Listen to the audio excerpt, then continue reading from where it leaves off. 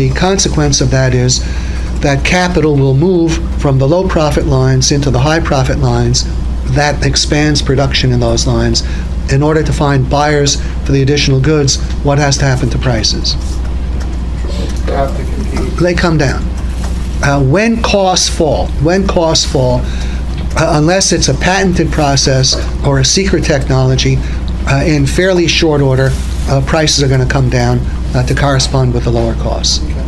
And so if we had wage rates broadly falling, that would reduce costs and prices would decline commensurately. When you have improvements in the productivity of labor, prices also decline.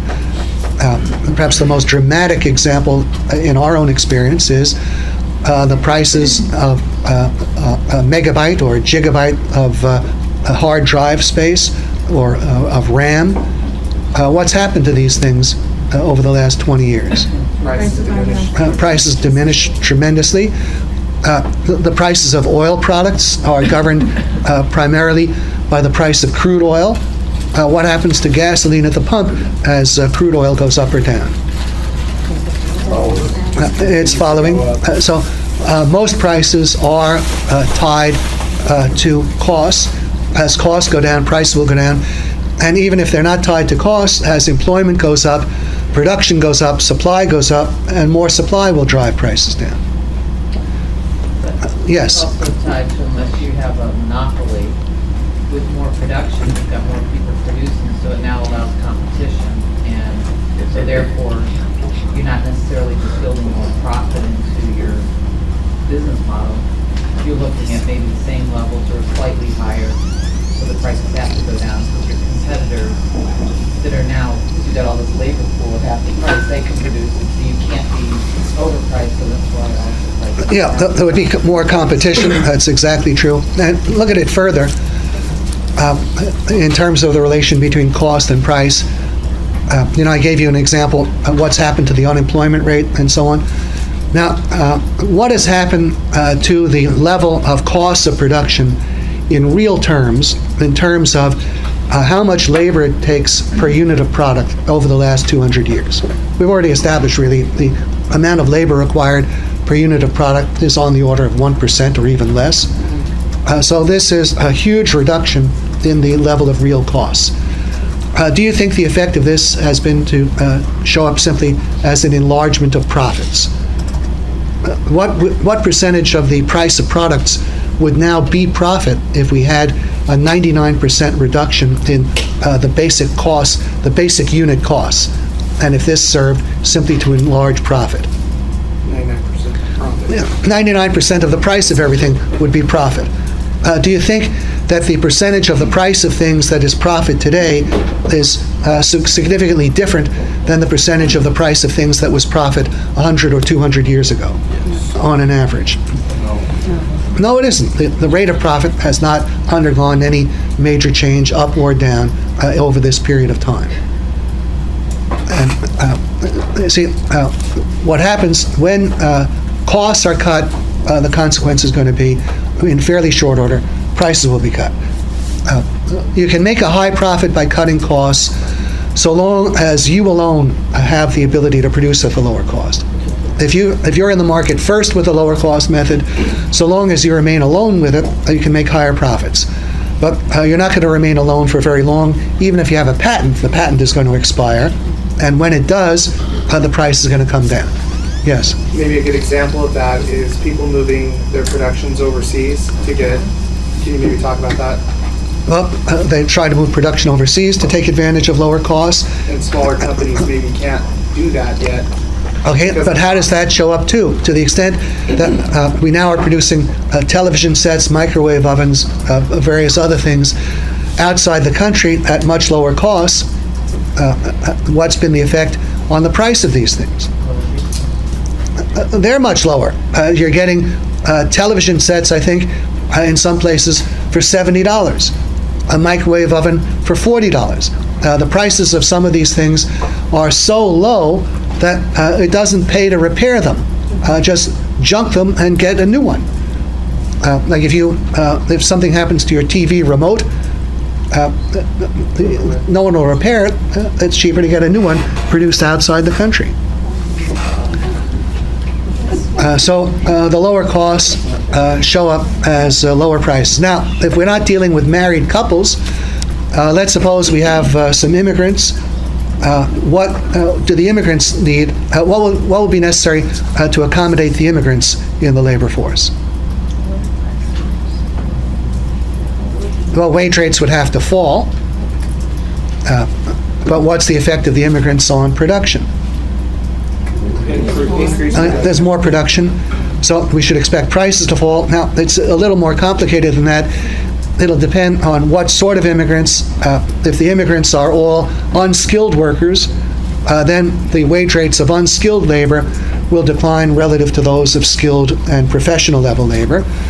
That'll go on for a point, but as the immigrants become assimilated, what happens to the children of the immigrants? Will they all have to be unskilled workers, or will many of them be moving higher up, and maybe many of the immigrants themselves after a while?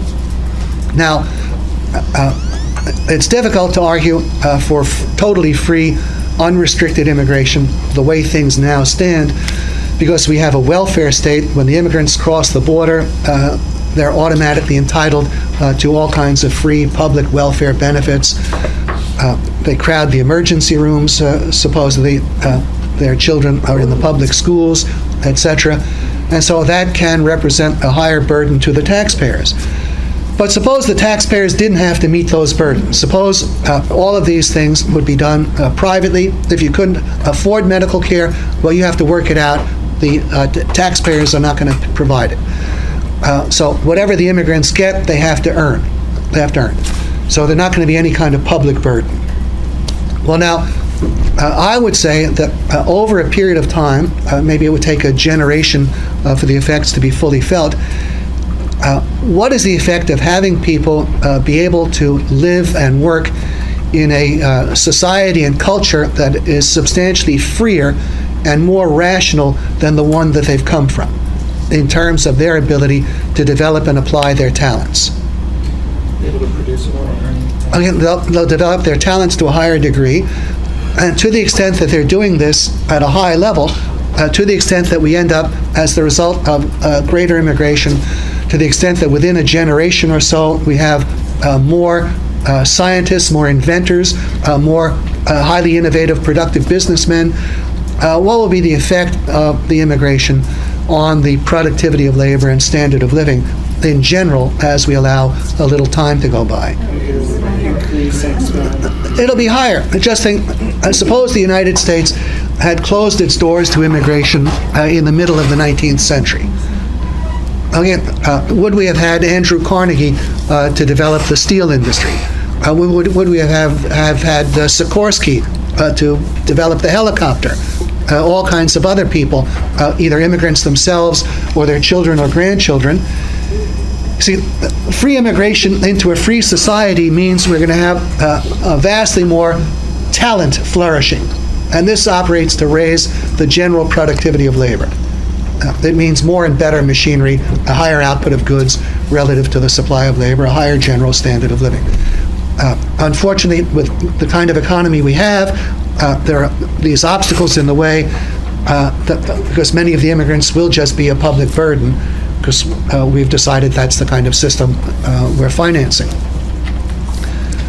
Yes, Mr. Drew. Could you say that with a larger employment pool that people would be more likely to find a career that was best suited for their talents rather than if you have a very small pool, people might be forced into careers to suit a need that maybe necessarily not what they were best at doing? Well, the larger the participating population, the further the division of labor goes.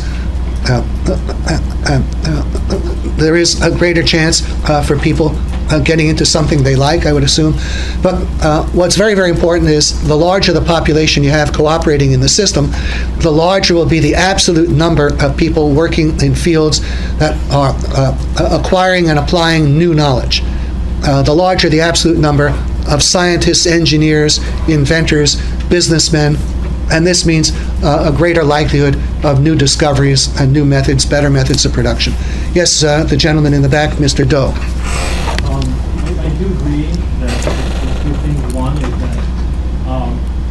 machinery does not take away jobs.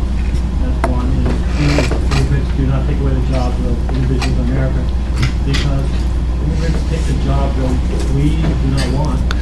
Well, that's very largely true. Right. That is largely true. But it could also be the case, it doesn't always have to be that way. Certainly, children of immigrants, or when they learn the language, they're capable of taking better jobs. But that doesn't mean they'd be taking jobs away. Even if they're doing the kinds of jobs we want to do, there'll be more such jobs. The problem we have is that technology advances. Sorry?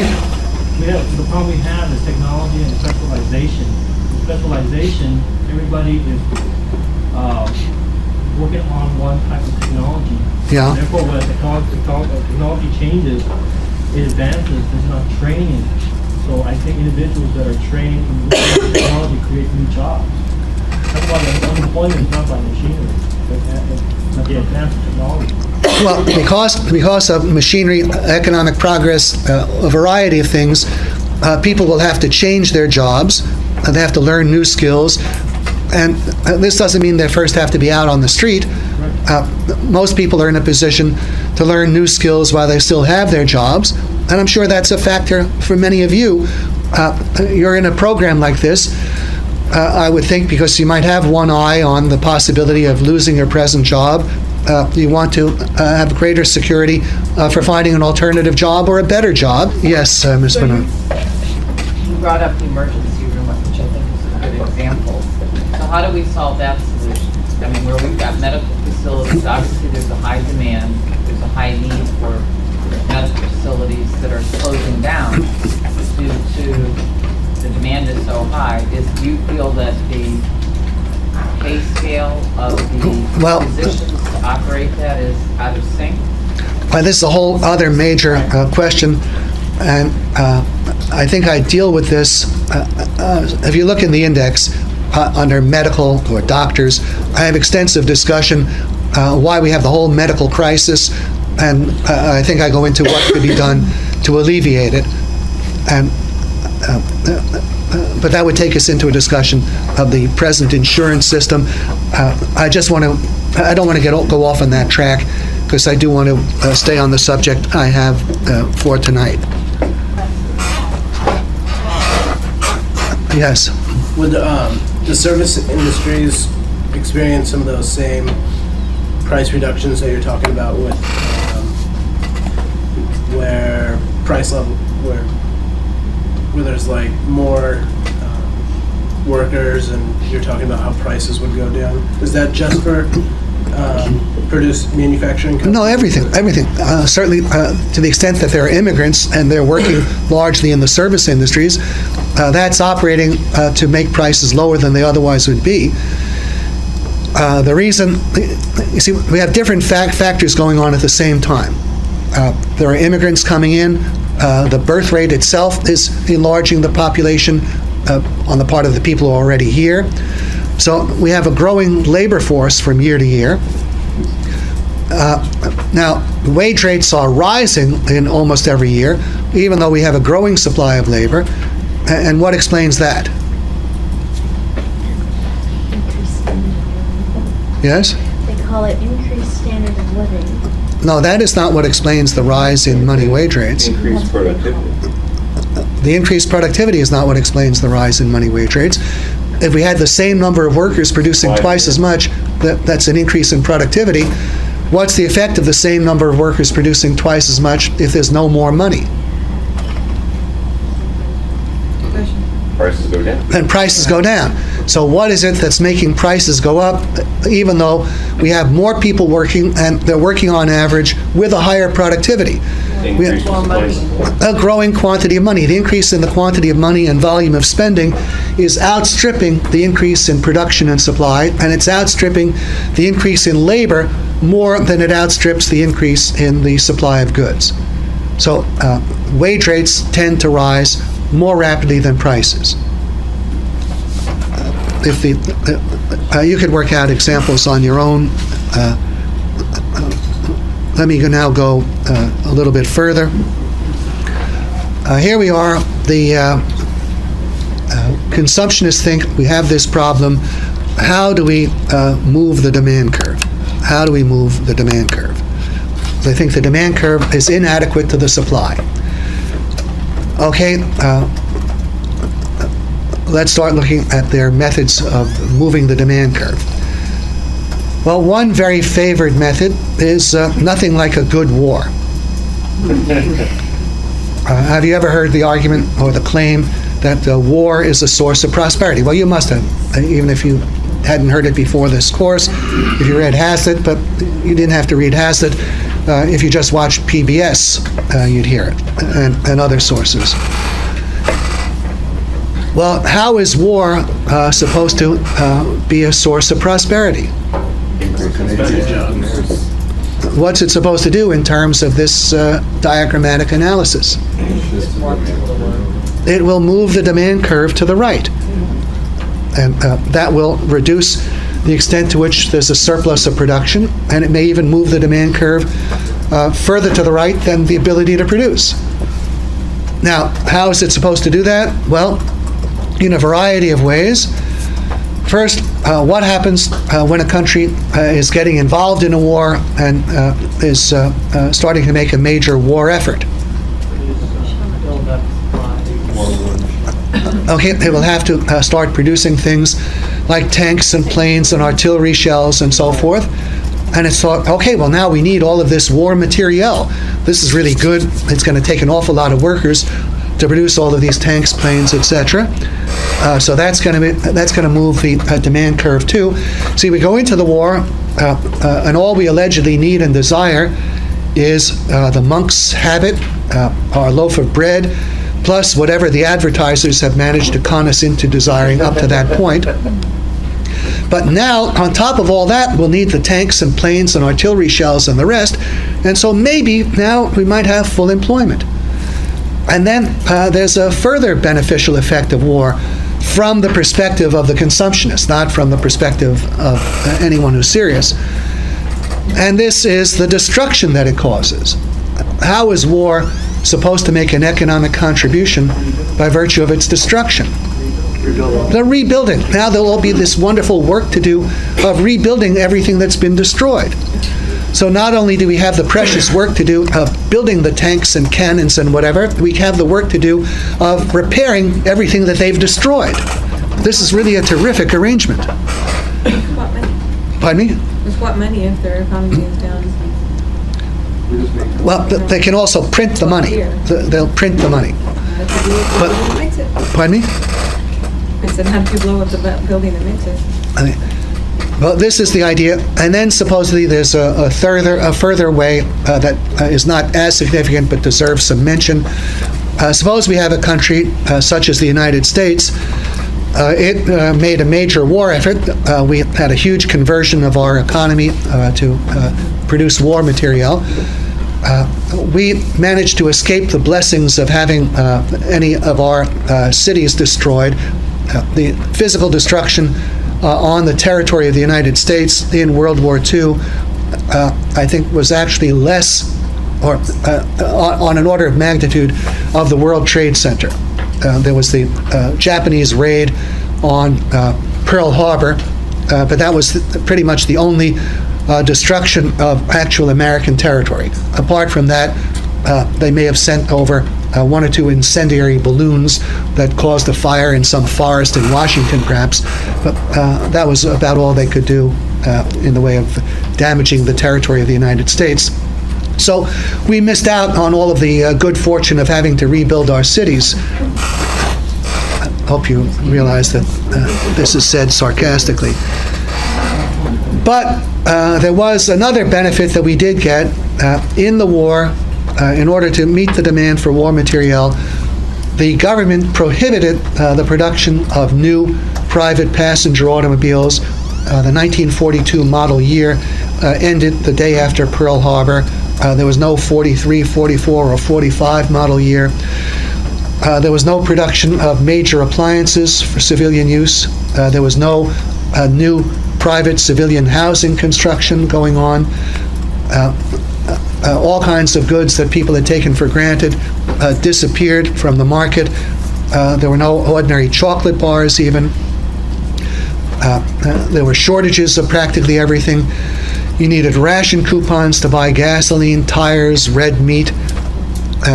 When you have shortages, you have people eager to buy things. There aren't enough available in the market to satisfy them.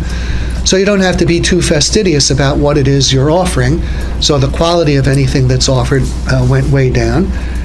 So that was the situation in World War II. Now, the consumptionists think, well, here we are. We've managed to get people to desire each year some number of automobiles, washing machines, whatever, and now we have a period of years they can't get any of these things. So they want to buy what they've been unable to get when the war ends. And the consumptionists say, well, this is a great pent-up demand. And so they think, well, that'll be good for a few years after the war. They think that's another way that war contributes to prosperity. Yes, Ms. Buckles. What was the effect then, like, during a war, when the men go off to the war, they're not employed here or at home anymore, so they're off the labor force. That's perfectly true, and that would explain a major reduction in the unemployment rate all by itself. But the government is employing them now. They're employed in the armed services. Our defense establishment in World War II got up to 15 million. There were 15 million soldiers and sailors. And so if you take that many people away who otherwise would have been in the labor market, it's no miracle that the unemployment problem evaporated. Now, of course, many people went to work who previously weren't working. A huge number of housewives entered the labor market to make up for the loss of young men. Many more high school students were working. So it wasn't a total net loss. It was made up to some substantial extent. Yes, Mr. Sadowski. What happens with the market when all those soldiers come back, the unemployment? I mean, all of a sudden now you have this like saturation of people that just all came back and now they want to go back and. Okay, that's a very good question.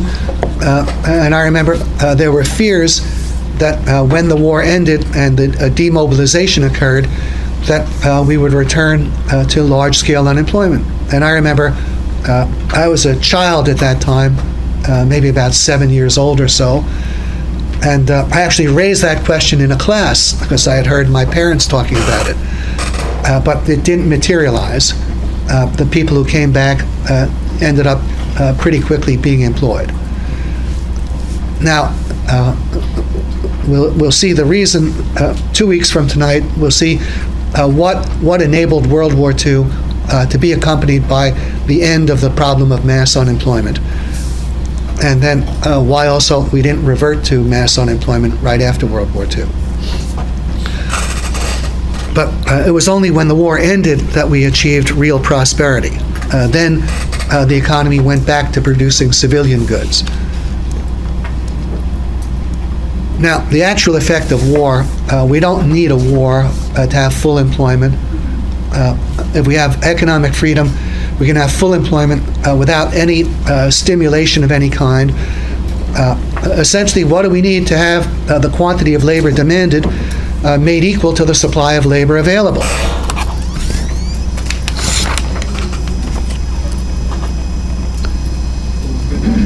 We need more demand. Well, you say we need more demand. What will increase the quantity demanded without taking any artificial steps to boost the demand? Increase prices. If wage rates are free to fall. If wage rates are free to fall. Now, you could also think, well, why don't we just increase the money supply and solve the problem that way? And there are conceivable contexts in which that might work. But what if you didn't want to have a monetary system that the government is free to increase as much as it likes? Suppose, you see, let me give you a kind of analogy. Let's suppose we have a severe crime problem.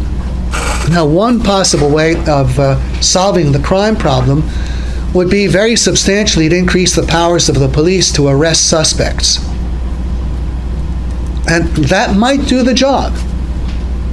But would that be a desirable way to accomplish the result. Would we want the police having arbitrary power to arrest people? Or would we seek a better way, let them do better detective work, let them do better surveillance, whatever? We don't want the government to have the power of arbitrary arrest, certainly, even if in certain contexts it might reduce the crime rate. Now, even if in certain contexts increasing the quantity of money and volume of spending might reduce unemployment, I don't think it's something that it's desirable, a power that it's desirable for the government to have.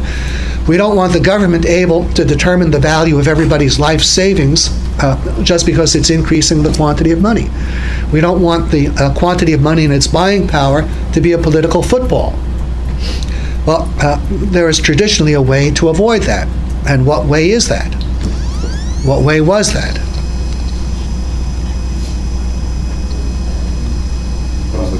That was the gold standard. That was the gold standard. So if we were going to maintain the gold standard, an arbitrary increase in the quantity of money is not an option. That's not an option. We have to adjust wage rates to the quantity of money as given by the gold standard and the state of gold production. Now what happens was, when we had the gold standard, people would always be screwing with it in one form or another, but they could only do so temporarily, up to a limited point. They could expand the quantity of money beyond what corresponded to the supply of gold, but they could only do that up to a point. At some point, if you're going to maintain the connection to gold, you've got to stop expanding the quantity of money beyond the connection, beyond the supply of gold. Well, in the periods in which they were expanding it more rapidly than gold, they'd have a boom. Spending would be picking up sharply, business conditions would look good, the stock market might be rising, and the economy got used to this expansion in money and spending. It came to a certain degree to depend on its continuation. But then when you stop it because you're at the limit of the quantity of money that's compatible with the gold standard, the foundation of the boom was cut away. The stock market would tank, the demand for money for holding would rise, velocity would fall, you'd have a decline in spending. If the decline in spending is significant, well, to whatever extent it's occurring, business sales revenues fall. What's that do to business profits? They drop. What's it do to cash flow and the ability to repay debt? Those things shrink. So some businesses can fail, and if they owe substantial sums to banks, what happens to the banks? They can fail, and what does that do to the quantity of money? That falls. So there was a basis for financial contractions. They wouldn't have occurred if we didn't have the expansion of fiduciary media. Had you had 100% reserve, you wouldn't have had that problem. But we didn't have 100% reserve, so we had periodic booms and busts. But when there's a bust, the economy can adjust to it, can get out of the depression, get back to full employment and full production. But what's required if you have a reduction in money and spending? You need wage rates and prices free to fall. Now, in all of our previous depressions prior to 1929, wage rates and prices did fall quite sharply within a fairly short period of time, and we got back to full employment and full production. In 1929, there was a profound difference, and that was that President Hoover was in the White House, and Hoover believed, along with many other people, many businessmen and writers, that it was wrong to cut wage rates in the face of unemployment. And they accepted the erroneous idea that if you cut wage rates, that served to reduce consumer demand and make the depression worse. Now, it's true that if you cut the wage rate of any given worker, that worker will make a smaller demand. If he earns less, he spends less. But it's fallacious to assume that all workers taken together will be spending less if there will be more workers employed as the result of the fall in wage rates. If we have the average worker earning a certain wage, and now his wage falls to some extent, but there are that many more workers working at the lower wage, sufficiently more workers working, their consumer spending need not be any lower, it may even be greater.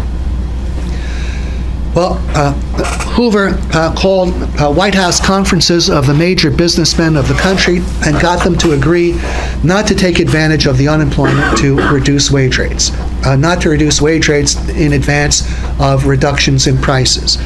And the result was that the fall in wage rates in the '29 depression proceeded far, far more slowly than in any previous depression. I think in 1930, when there was already mass unemployment, wage rates fell an average of 3%.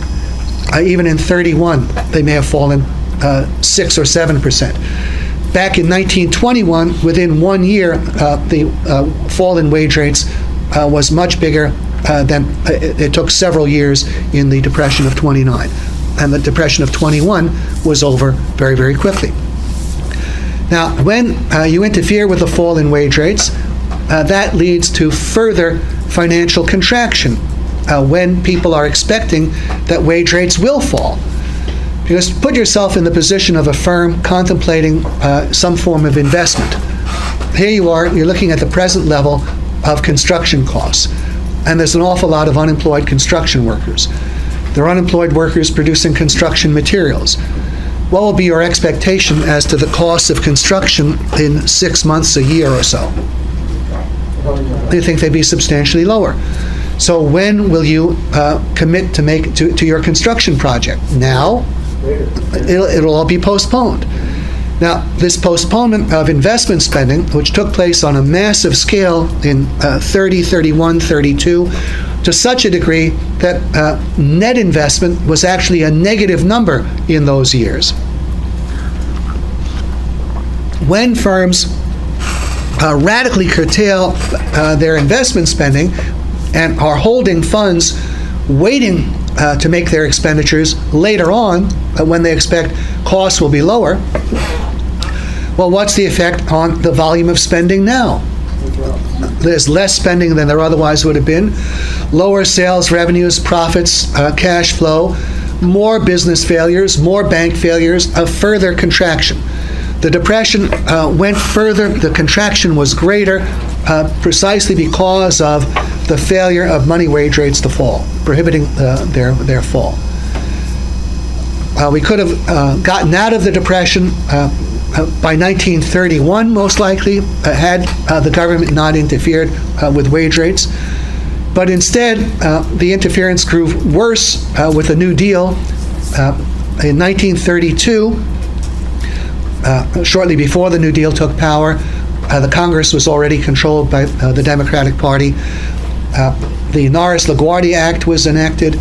That prohibited employers from getting a federal injunction against labor union intimidation. So that gave a lot of new power to unions. In 1933, the National Recovery Act was passed. That embodied much of today's labor law. The NRA was found unconstitutional, but its provisions with respect to labor were quickly reenacted under the Wagner Act. And this is what made it very easy for labor unions to organize and extend their influence beyond construction and the railroads, which was what they were more or less limited to in the 1920s. They could then organize the steel industry, automobiles, cement, metalworking, etc. And what do you think happened to wage rates in the midst of mass unemployment in 1933 and thereafter? They started actually rising in the midst of mass unemployment. Now, practically the day after it took office, or within weeks, the New Deal abolished the gold standard, gave itself the ability to start expanding the quantity of money once again. And the quantity of money did expand from 1933 on, has continued to expand to the present day. But when you have the labor unions greatly empowered and they're out there actually raising wage rates in the midst of mass unemployment, the additional spending will not have all that much effect. In fact, if the labor unions are really able to go at it, you can have a situation where spending rises at huge rates, but if wage rates are rising just as fast, are you making headway against unemployment? you don't make headway. And we've had Latin American countries where spending and prices may double every year. Wage rates are doubling, and they've had mass unemployment alongside of massive increases in money and spending. And we could easily have had that going on after the 30s. What happened in World War II was we had more massive creation of money to finance the war, but the ability of the unions to raise wage rates was essentially ended. Does anyone know what ended it? What major wartime measure prohibited the unions from raising wage rates to any degree beyond what the government was willing to permit? World War II. Well, what about World War II? What special accompaniment of the war? Well, we had all-round wage and price control. The government made it illegal for employers to raise their prices without permission of a special government board, the Office of Price Administration, and it made it illegal for unions to raise wage rates.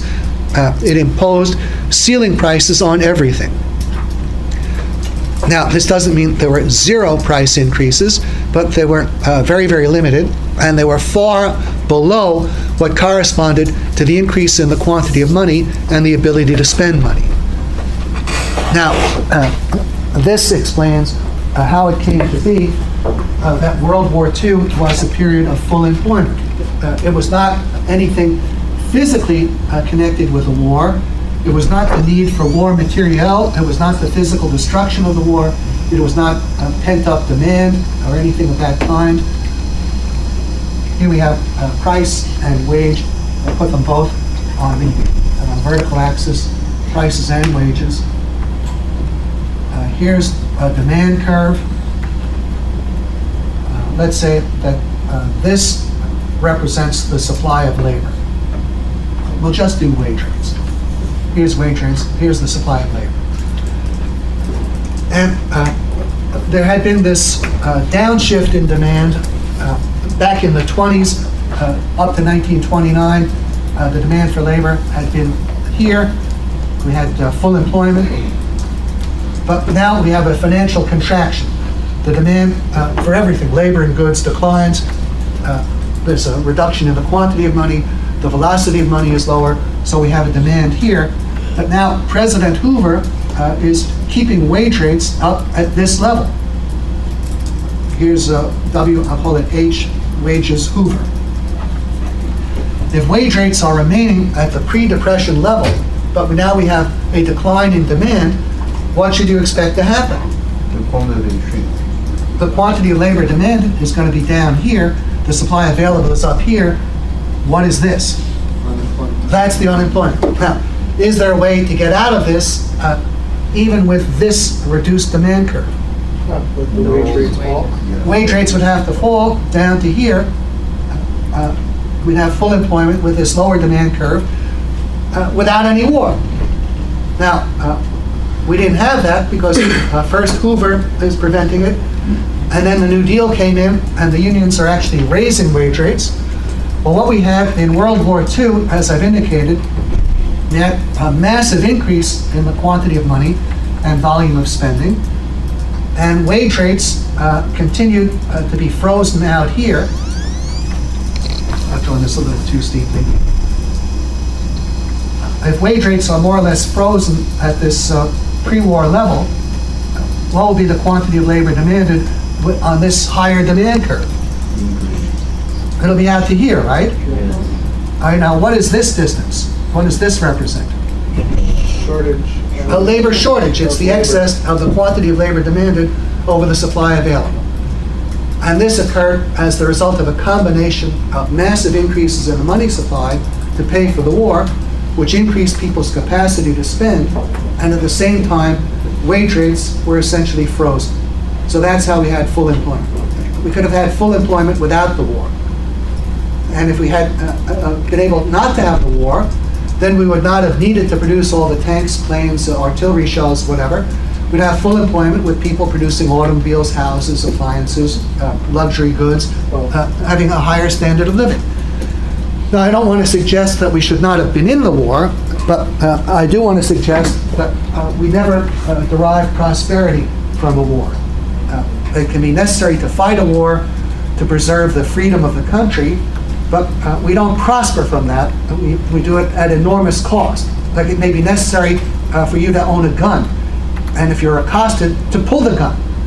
But presumably you're not going to enjoy that thing. That's not going to be a source of your enjoyment. It's something that's imposed upon you by circumstances beyond your control. You have to do it. You'd rather not be in that situation. But you don't want to live your life that way. You certainly don't prosper that way. And in World War II, the standard of living of the average person was far below what it had been in the worst years of the Depression. In the worst years of the Depression, 3 out of 4 people were working. The unemployment rate never got above 25%. That was high enough. But the 3 out of 4 who were working were able to buy anything that was commensurate with their earnings. The goods produced were of all very high quality. In World War II, as I've said, whole categories of goods ceased to be produced.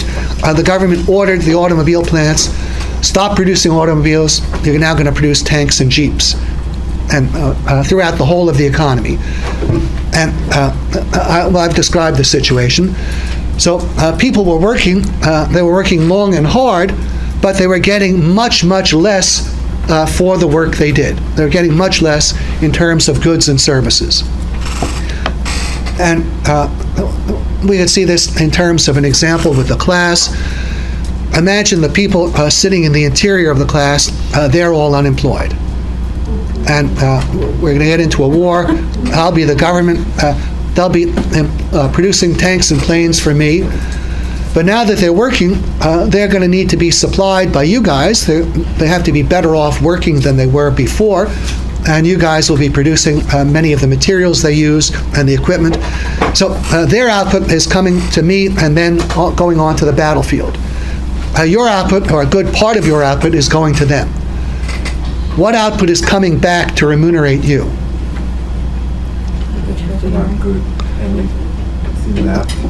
You're not getting any output. You're working and producing. The unemployed, their output is going to the government for the war effort or whatever.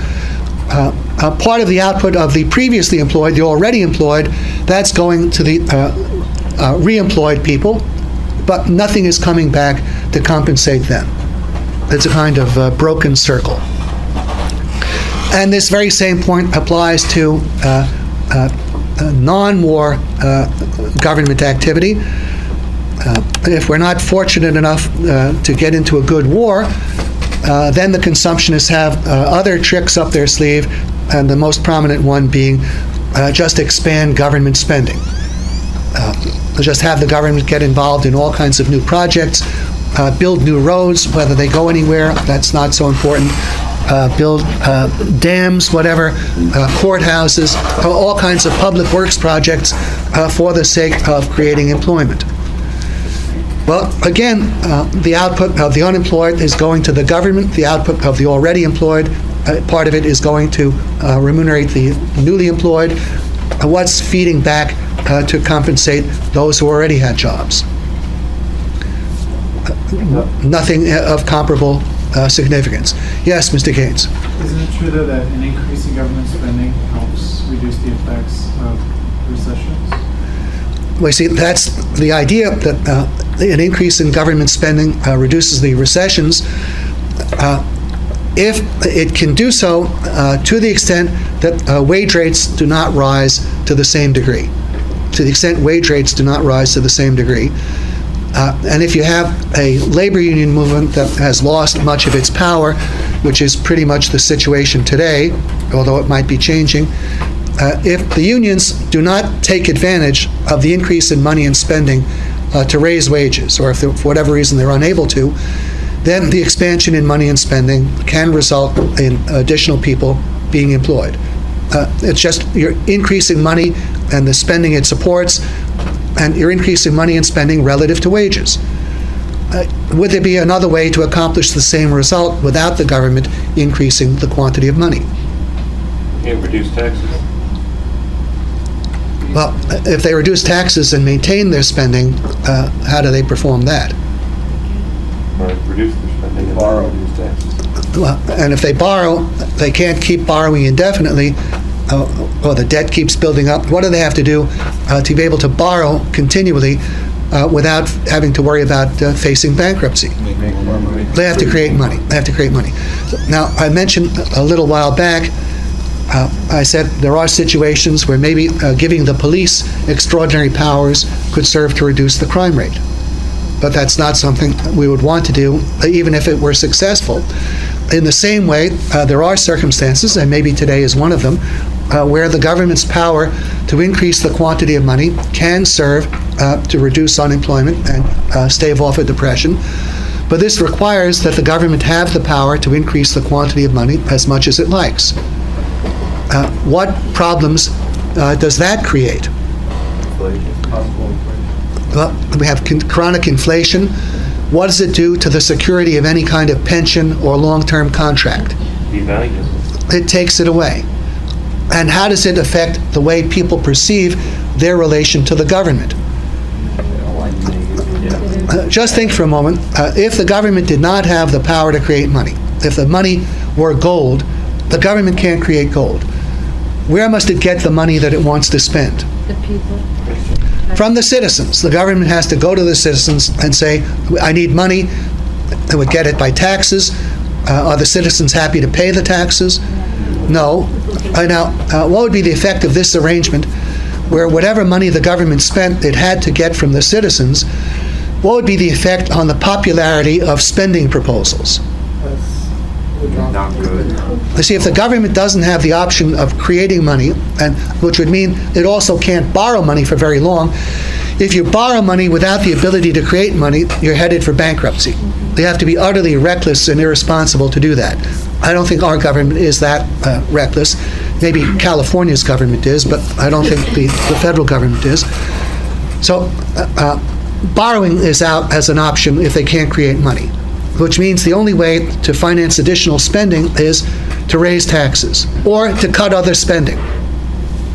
Well, now imagine in that environment, someone has a new spending proposal. He's calculated how many working mothers would be benefited by publicly financed daycare centers. And he can show you how many of them would be helped by this. But suppose at the same time, we have to raise people's taxes to pay for it. Well, how do you think that would affect the equation? A lot of people would say, well, I sympathize with the working mothers, but I just can't afford to pay to solve their problem. So they'll have to work it out a different way. Now think how differently this appears if the government has its own money and can finance that or any other project without having to raise taxes, because it has the ability to print the funds if it wishes. Well, in that light, does it appear that there is a necessary, closely connected cost for this project? No, it doesn't. And that's why we get the present status of political debate. We have two sides. There's one side, the friends of humanity and all that's good. And what they do is they enumerate the benefits of a proposal. They say, well, look at these poor working mothers. Don't you sympathize with them? Now their children will be taken care of. They can work. This is all very nice and fine. And what decent human being could be against this? Well, if there were no cost, no decent human being could be against it. And if there is no perceptible, closely connected cost, what is the likelihood of that and many, many other measures being enacted? They then will get through, and the opponents are made to appear as nasty old curmudgeons. They're just against what's good for the people. And this is how political debate routinely goes on. The liberals, they're compassionate and they love everybody and they just want everybody to be better off. And there's those nasty old meanies, the conservatives, they just want people to suffer. Well, they're looking at the cost, but most people are unable to see the cost because the government doesn't have to raise taxes. They can just create new and additional money. So what do you think this has done to the size of the government? It's greatly expanded. One of the major effects of this change in the monetary system has been a radical expansion in the size of the government in the conviction, the mistaken belief that the government can provide free benefits. And it's totally reversed the way people see themselves in relation to the government. If the government had to collect money from the citizens would then realize that the government is dependent on them. The government would be financially dependent on the people. But when the government has the power to create money, the people think they are financially dependent on the government, because the government is now the source of their money. Well, you see, you're reversing the relationship between the citizen and the state.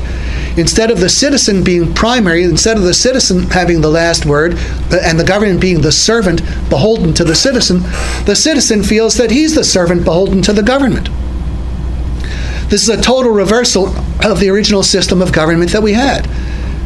And if there were no other reason, this would be sufficient, I think, on behalf of the gold standard, and to maintain that standard, when there's a recession, get out of it, not by the creation of more money, even if that would do it, but get out of it by the reduction in wage rates and prices. That would be consistent with a system of small government, a system where people could count on the future buying power of money, not fear that when they get old and retire, whatever sums they have, if they live long enough, will be worth only a fraction of what they were when they started.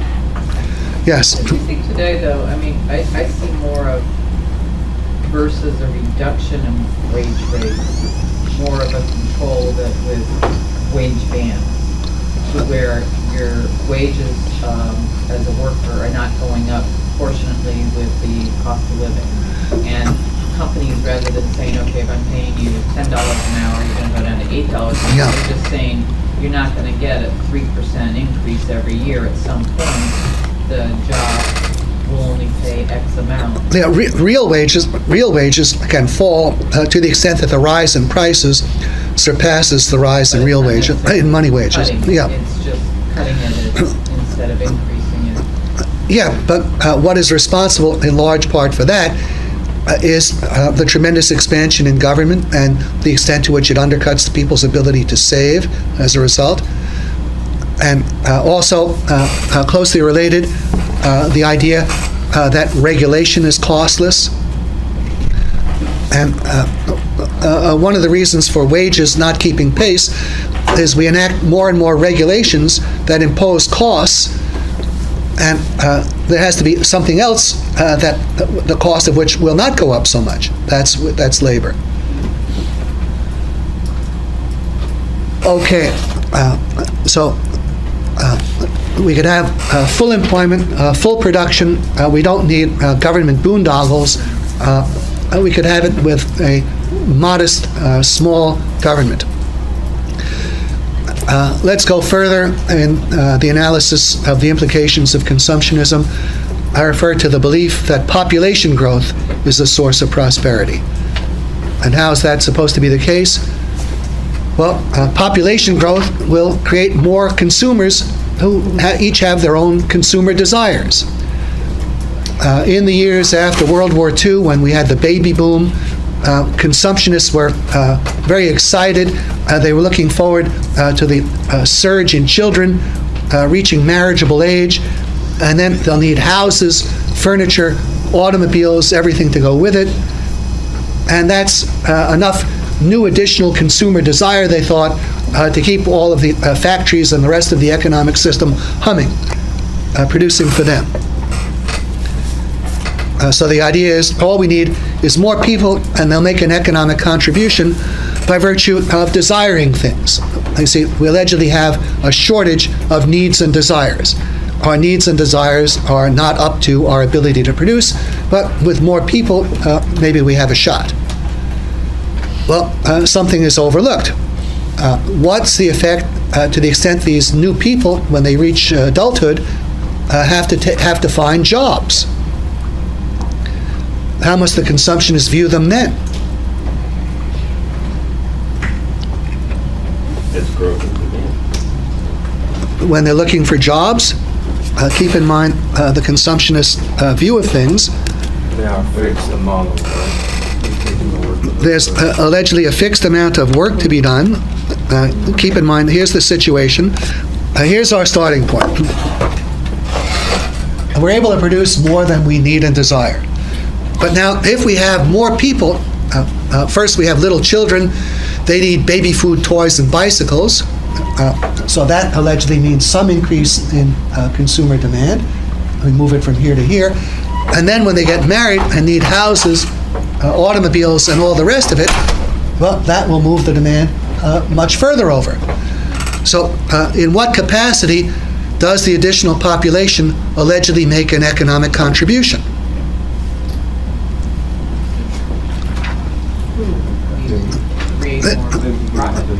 In its capacity as consumers.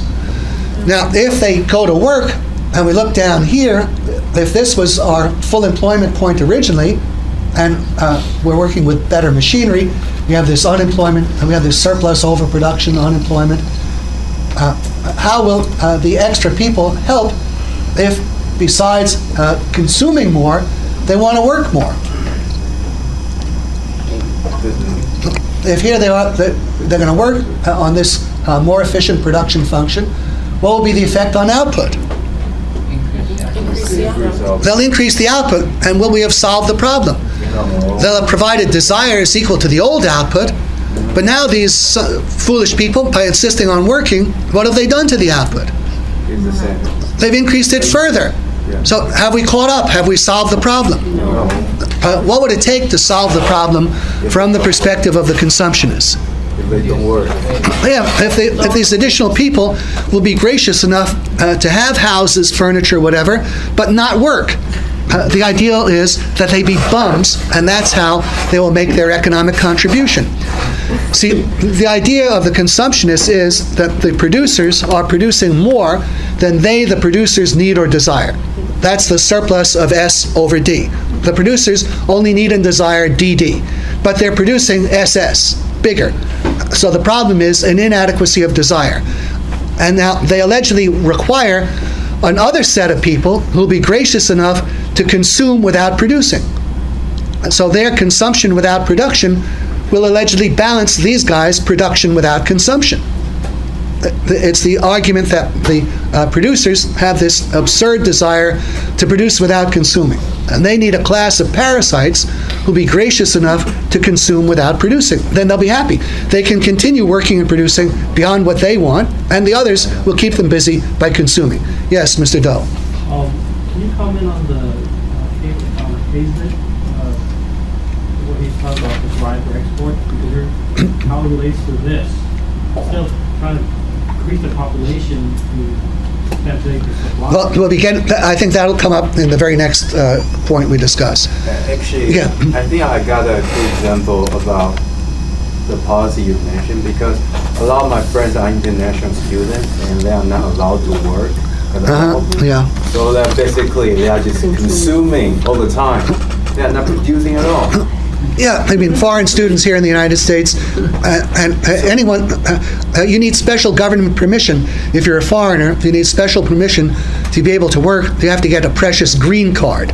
Now, why do they make it that hard to work? Well, it's the idea there's a scarce, precious stock of work to be done, and we have to guard it. It's the same issue, the same mentality as the union's make work scheme. They want to stop people from working. They fear people's working. And here, it's an even bigger issue. The consumptionists believe the extra people would be valuable as consumers and harmful as producers. Now, the reality is the only way in which the extra people are economically valuable is as producers. We don't need non-producing consumers. No one is gaining from people consuming at his expense. So you are saying that our government has been consumption? Yeah, our government is consumptionist. The labor unions are consumptionist. Major economic authors are consumptionist, like Lord Keynes. All of the textbooks that follow his analysis. It's a very widespread phenomenon. Whoever thinks machinery causes unemployment, whoever thinks women take jobs from men, whoever thinks that immigrants are taking jobs from natives, all of these are consumptionists. Whoever thinks it's necessary to make work, that's a consumptionist. whoever thinks that there's this benefit we're talking about from extra people operating merely as consumers and that we're threatened if they go to work, that's consumptionism. Okay. And there are yet further ways, and we'll look at them. I refer to the related support for a policy of imperialism. And this had its main application back in the days of World War I, or so it was thought. According to many leftist authors, such as Lenin and other of his followers, all of the advanced capitalist countries in Europe had a problem of overproduction. So here's France, here's Germany, here's Great Britain. They all allegedly have a problem of overproduction. And what do they need to solve it? They need consumers. They need consumer desires. And where can they find them? Well, population growth at home, maybe that's one possibility, but there's something very similar and much, much bigger to be found abroad. And that is the vast populations of impoverished, backward countries. Above all, China and India. Now, how does the consumptionist perceive such countries? Well, he looks, first of all, at the magnitude of their populations, and then he thinks of all of the goods that they don't have, but which people in the advanced countries have been conned into wanting to have. To apply this in present terms, a consumptionist would think, all right, here we are in the United States. We've succeeded in getting people to buy so many automobiles per 1,000 people. I don't know what the number is. I'm sure it's several hundred per 1,000 people. And we have however many television sets per 1,000 and cell phones and on, good by good. And now the consumptionist looks at China and India, other heavily populated, very poor countries, and what's he thinking? He's thinking, well, how many automobiles do they have per 1,000 people? Let's imagine in the US we have 600 automobiles per 1,000 people, and in India they have 5 automobiles per 1,000 people. Now the consumptionists will be thinking, boy, oh boy, that means we have a potential of getting them to take 595 more automobiles per 1,000 people over in India, and then think of how many millions of thousands of people they have. Or maybe it's 1,000,000 people, 1 million units of 1,000 people, each of whom, that'll give them a population of 1 billion. And each of these 1,000 is a potential outlet for 595 automobiles. We'll multiply 595 times 1 million, and here we are. India becomes a potential market for 595 million automobiles. And now apply the same thing with television sets, microwave ovens, one thing after another. And the way the consumptionists view these heavily populated, very, very poor countries is they're an immense potential market. This is just great. If we get our hands on this, that'll solve our problem of overproduction for generations. We'll be busy night and day serving their markets. We've got additional markets. Well, allegedly, this idea occurred not just to one country, it occurred to France, Germany, England, all at the same time. And it was such a great prize to get these markets that they ended up going to war over them. Now, just think, what would you have had you gotten it? The way a consumptionist views markets is, he thinks it's a set of consumer needs and desires, and if the people need something, you'll provide it to them, and you'll have the work to do of producing it. Are people a market merely because they have needs? Which country is a bigger market in the world, India or Japan? Japan is a much bigger market. Which country has a greater set of needs, more urgent needs? India, by far. India has 1 billion people. Japan has not too much more than 100 million. The standard of living in Japan is not much lower than our own. The standard of living in India is a small fraction of ours. India has immense needs, but does that give them the ability to buy? Does a beggar who has a desperate need for a good meal, does that give him the ability to buy the meal? No, need is not the source of demand. It's not the basis of demand. That's one of the points Hazlitt makes very well, that need is not demand. We should not confuse the two. Nor is mere creation of money demand. It's not even just money. India's problem is not that they lack rupees. The Indian government could easily manufacture billions of new and additional rupees. That's their monetary unit. Would that enable them to buy more in the world market? What would happen if they manufactured the rupees? They would devalue the value of the rupee would plunge, and the additional rupees might end up, the larger supply of rupees might end up actually buying less than the original supply. The plunge could be greater than the increase in the quantity. Well, what does a country need to be able to buy? What does an individual need to be able to buy? Well, it's not just money, because money can be manufactured. You need to be able to produce goods and services which you can sell and get the money that way. Those countries are markets to the extent that they are producers. Japan is a major market because Japan is a major producer. Each country is a market to the extent that it's a producer.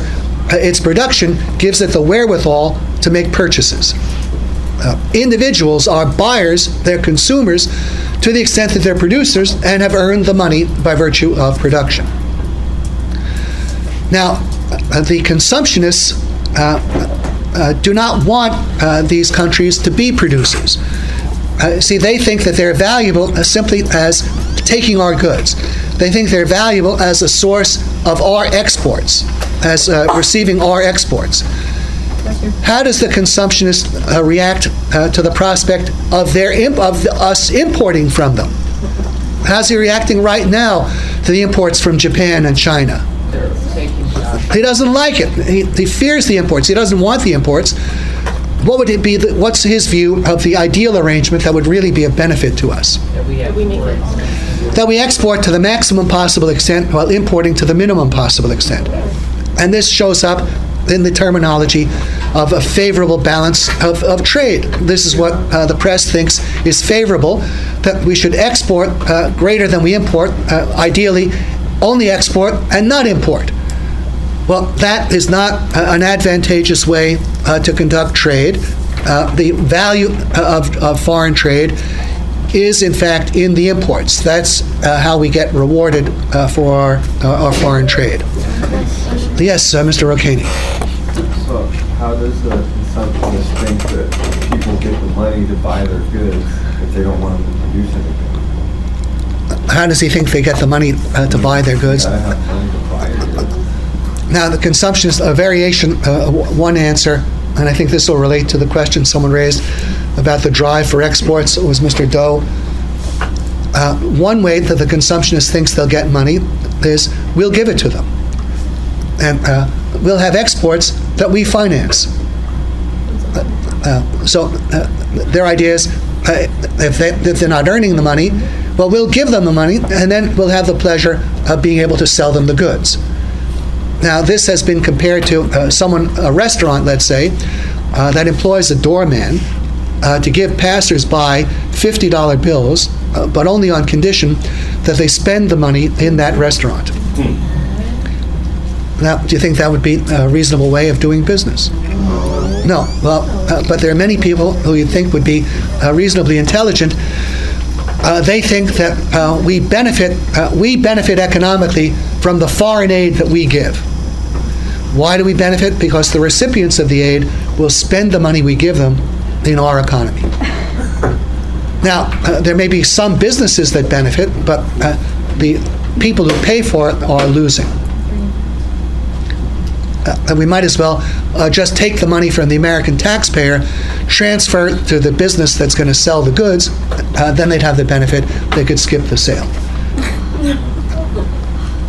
This is an imbecilic policy, yet it's advocated.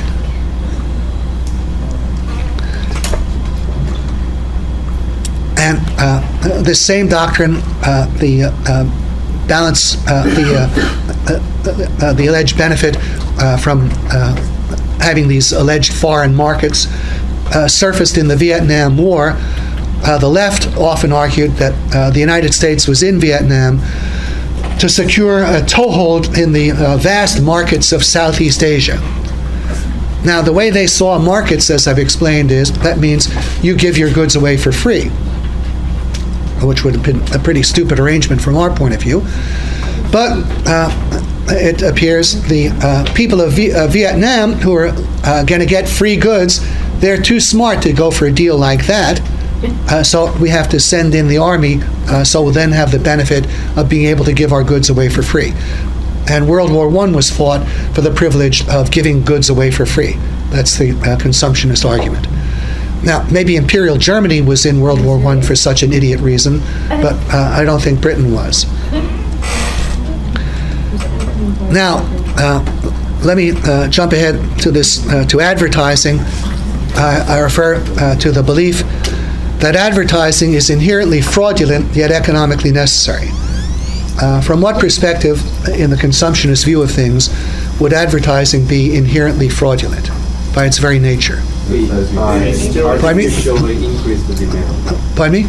Advertising says you need this, and you really don't. Yeah, we really don't need any of this. We really just need a loaf of bread and a monk's habit and a stool and a straw mat. And that's our needs. And the advertisers have conned us into wanting this whole array of things that we don't need. So it's inherently fraudulent on the foundation of the idea that our true, genuine, legitimate needs are next to nothing. And the advertisers are catering to needs and desires beyond those of a monk. So that's why they're viewed as, why it's viewed as inherently fraudulent. What is the perspective from which advertising is viewed at the same time as economically necessary? Yes, Mr. Gates? Well, it informs the public of the products without them having to go out and do the research. I'm asking from the perspective of the consumptionists. Yes. To close the gap between full employment and to decrease unemployment rate. Yeah, to the extent that the advertisers are successful, it will move the demand curve. It'll move the demand curve. If they can con the people enough, well, maybe they'd make the demand equal to the supply, and they'd eliminate the problem of unemployment and overproduction. So that's how the consumptionists think advertising makes a contribution, precisely in getting people to have desires for things they don't need. It serves to enable other people to be employed in producing these things. Yes, Mr. Doe? I don't hear you. You can decrease the supply if you do better marketing. Because the thing is that you're producing more than the demand, therefore you do that on a level that you need to produce. If you market, you know what they want, therefore you produce that amount. Yes, but you see, the consumptionist sees that as precisely the problem, because suppose we produce only this much, then how many people can be employed if this is the production function? If people will only take this much, how much labor do we need to produce that much? But instead of wasting the labor to produce that product. Pardon me? Instead of wasting the labor to produce that product. Well, we're talking about the whole economy here, not just an isolated product. So cutting the production is not a solution, because then you just have the unemployment. You're not cutting the production, it's producing more of what people want. Yeah, but the consumptionist says they don't want anything. They really don't want anything. Now, that's nonsense, of course. There's no limit to what people want, and so we really don't have this kind of problem. But I'm just trying to develop what the consumptionists believe is a problem. And they think that advertising, while inherently fraudulent, is economically necessary. They have this moral this contradictory moral view with respect to advertising and also with respect to war. From a moral point of view, they have to condemn war, but from an economic point of view, they think it's really good.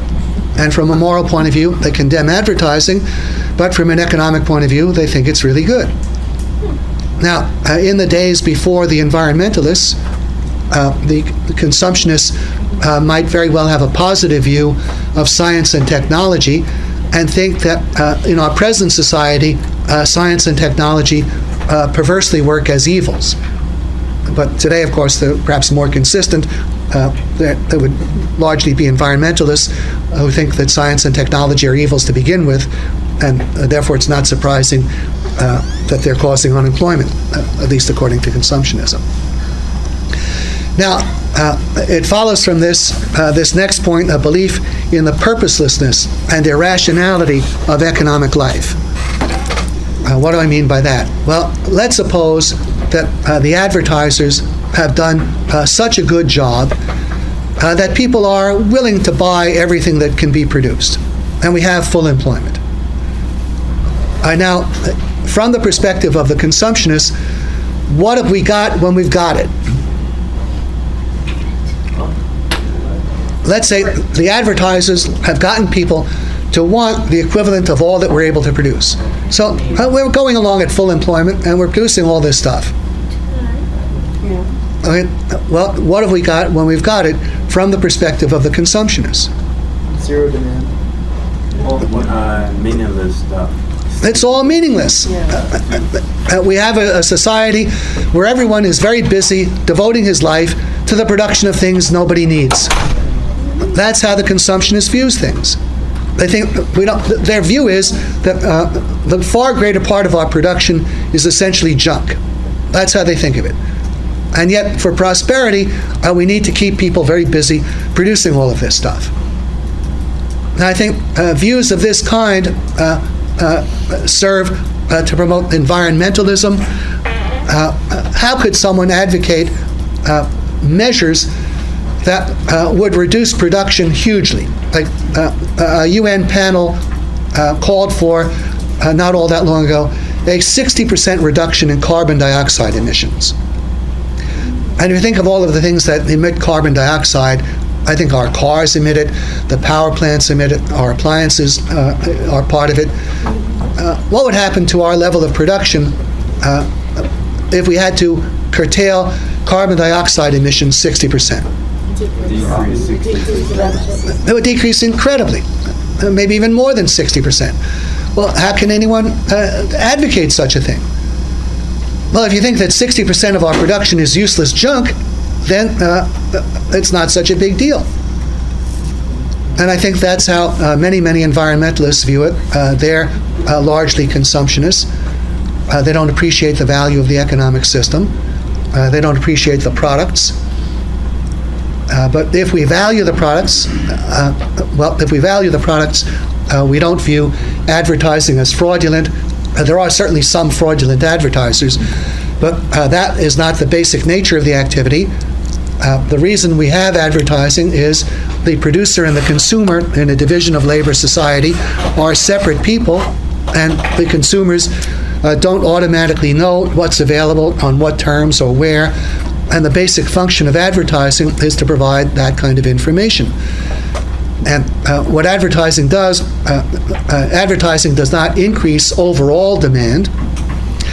Advertising serves to switch the direction of demand. People become aware of some products more than they otherwise would have. They decide to buy those. But what would they have done with their money otherwise? Would they have just stuffed it under their mattress? They'd have bought some other things. So it's a diversion of demand. Advertising may contribute to production to the extent that people become aware of things that they so much want to have that they're willing to go out and do extra work to earn the money to buy the things. To that extent, advertising would serve to increase overall production. For the rest, it's enabling people to consume in a better way, a more knowledgeable way than they otherwise would have.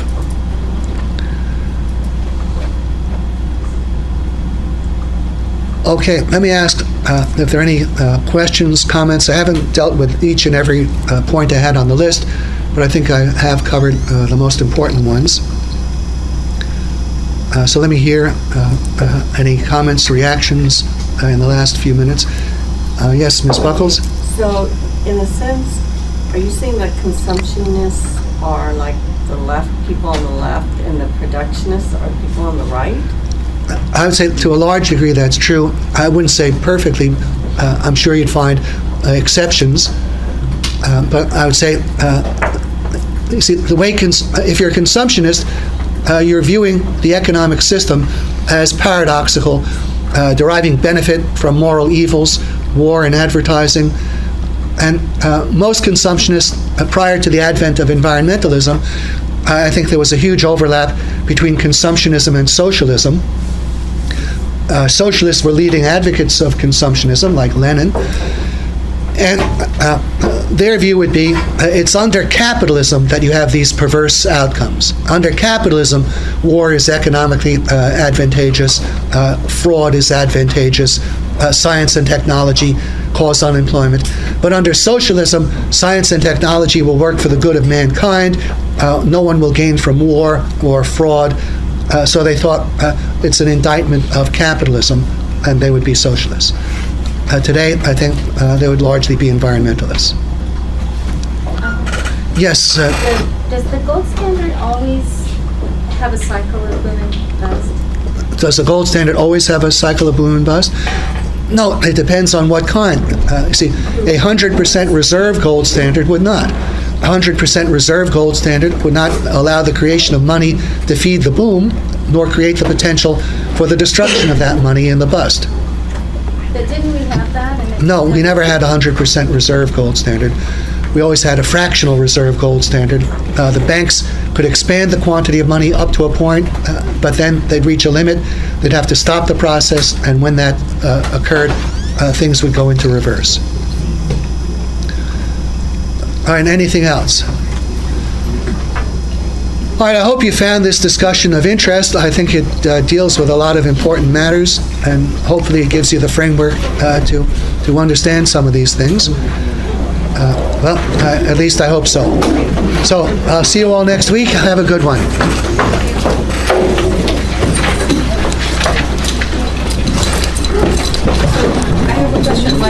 I want to tonight go into Say's law of markets. We didn't completely finish the discussion of productionism versus consumptionism. Maybe there'll be some opportunity to go back to that, but I do want to start off with a discussion of Say's law. Say was an early 19th century French economist who was a popularizer of the ideas of Adam Smith in France. I have in parenthesis James Mill's law of markets. James Mill was an early 19th century British economist who, in my judgment, gave a sounder exposition than even Say. To understand what Say's law is all about, we have to begin by making a distinction between two concepts of demand. One is monetary demand, which we've been working with up to now. That can be understood as the amount of money spent to buy goods or services, the amount of money spent. That's the D in our equation. The price level equals D divided by S. That's monetary demand. Then there is a further concept, real demand, which is different than monetary demand. Real demand can be understood as the monetary demand adjusted for changes in the wage and price level. It's the monetary demand adjusted for changes in the wage and price level, or perhaps better still, it's the goods and services the monetary demand actually buys. The real demand is the goods and services you're actually able to buy by virtue of the money you spend. The goods and services, what you can actually obtain for the money you spend, that's the real demand. And there can be a profound difference between real demand and monetary demand to the extent that a smaller monetary demand at one point in time can very well represent a larger real demand than a larger monetary demand at another point in time. So it would be possible, for example, for today's 12 trillion of monetary demand to be a larger real demand, taking monetary demand today is equal roughly to current GDP. Today's monetary demand, as represented by today's GDP of 12 trillion, could very well turn out to be a larger real demand than some future monetary demand of 120 trillion. If when the monetary demand got to be 120 trillion, prices had increased by more than tenfold. Imagine that some year in the future, maybe 25, 50 years from now, monetary GDP is up to 120 trillion, and by that time, prices are 20 times higher. Well, how much would 120 trillion buy compared to what today's 12 trillion buys if prices were 20 times higher? Depend on what? Real demand. Pardon me? Real demand. Well, what would real demand be if, how much would you get for 120 trillion if prices were 20 times what they are today? Yes? One half. One half as much. The real demand would be half as great as it is today if prices were 20 times higher. So it's possible for a smaller monetary demand to represent a larger real demand than a larger monetary demand. It depends on prices. Another way to look at the same thing, it's not all that long since the Italian lira disappeared, but which represented a larger real demand? A million Italian lira or 1,000 US dollars?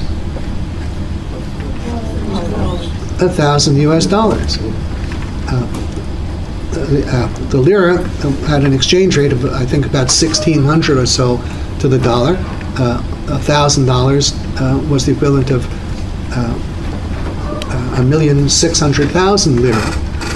So a mere million lira was worth less than $1,000. It would buy less, represented a lesser real demand. So the number of monetary units that are spent, that does not signify anything about the height of real demand. To know real demand, you have to know not just the monetary demand, but also the price level. The monetary demand, the extent to which it's a real demand, depends on the price level. Now, according to productionism, which we spent a lot of time on last week, as I put it in point 3, there is no inherent limit to aggregate real demand. Aggregate real demand has no fixed limit. And we represented that by drawing an asymptotic demand curve. There is no inherent limit. Potentially, aggregate real demand is unlimited. There's no limit to our need and desire for wealth. That's potentially unlimited. The actual limit at any given time depends on the willingness and ability of people to produce. That's what I italicize here. Real demand, while it has no inherent limit, no potential limit, its actual limit depends on the willingness and ability of people to produce. If they're willing and able to produce more, then what will happen in the face of a given monetary demand? Suppose the monetary demand is an unchanged number of dollars, however many billions or trillions, and we assume that's unchanged. What will happen if and to the extent that people become able and willing to produce more, and this larger volume of output is sold for the same given expenditure of money? More value in the real demand. There'll be greater real demand, because what will be happening to prices? And you are, I'm sorry, I don't see your name plate. Okay, Mr. Davis, thank you. Prices would drop based on the extra production. Okay, prices would fall. And what would be the effect of that on the ability of the same aggregate expenditure to buy goods and services? You buy more. You buy more. Now, we can illustrate this. I say, if people are able and willing to produce more, then given the monetary demand, the price level will drop and the real demand will be increased. The actual quantity of output demanded, is determined by the aggregate supply curve, which can be shown as a vertical line SS. And here we have it.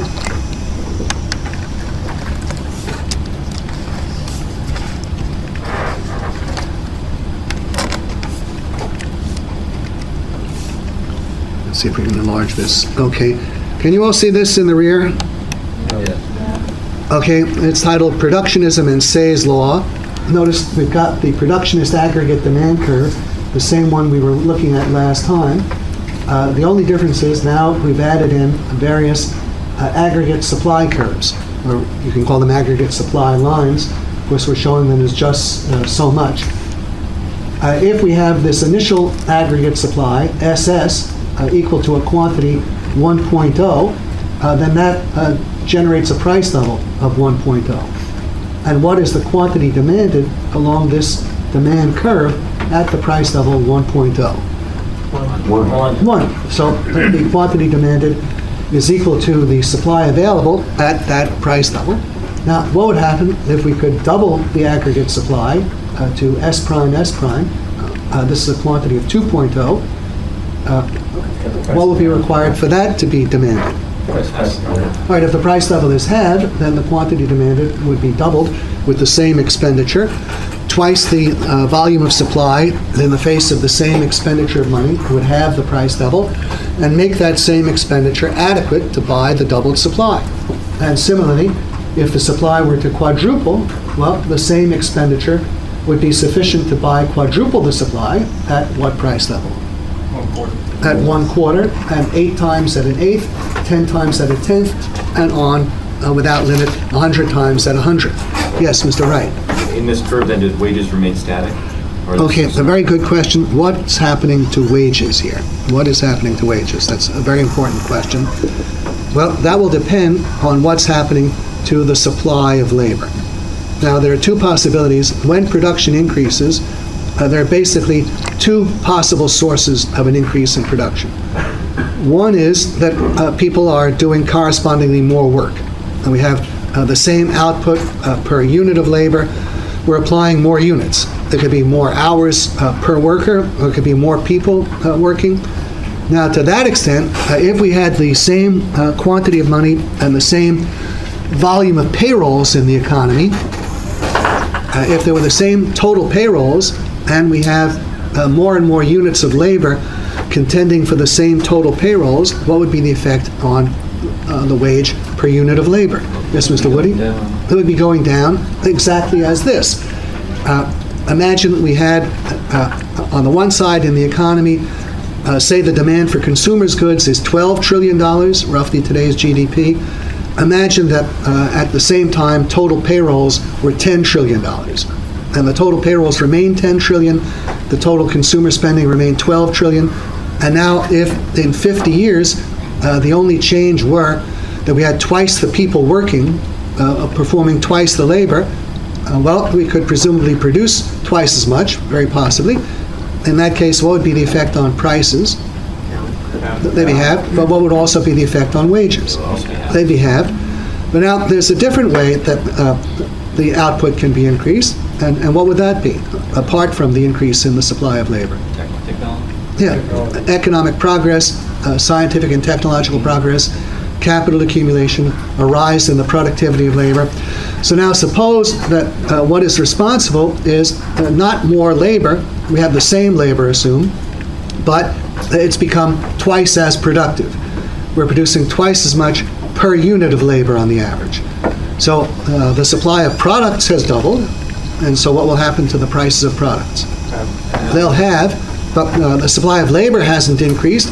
We have the same supply of labor and the same monetary demand for labor. So what would be true of wage rates? They would be unchanged. Money wage rates would be unchanged. But what would have happened to real wage rates understood as the goods and services the worker can actually obtain with the money he earns. They would have doubled. The doubling of production, in this case, would have doubled real wages. To the extent that increases in production proceed from increases in the output per unit of labor, the effect is to raise real wages.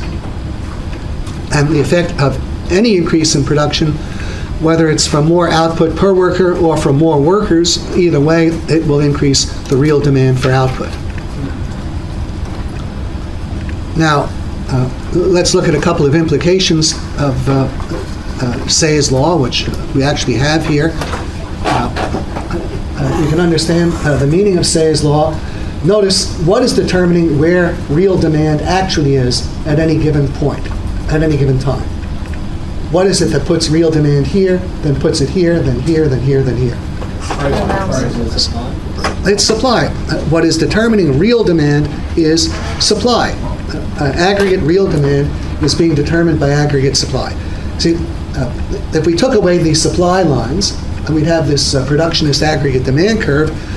That's showing that real demand is potentially limitless, but at any given time, it is something definite, and what's determining where it is at any given time is aggregate production and supply. And this is Say's law. Say's law is most often stated as supply creates its own demand. That's the most popular shorthand statement of Say's law. Supply creates its own demand. And that should be understood in the light of this kind of diagram, that in the face of a given aggregate expenditure of money, more production and supply are enlarging the quantity demanded to absorb the additional production and supply by way of bringing down prices. And if it's a larger supply of labor that's involved, bringing down wage rates too. Now, what's the implication of this as to how much output